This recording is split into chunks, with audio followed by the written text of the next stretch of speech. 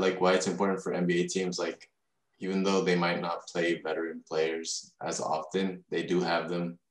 because, or they have some of them because like they have to teach the rookies like what it's like, even if it's not related to basketball, just like on travel, nutrition, dieting, like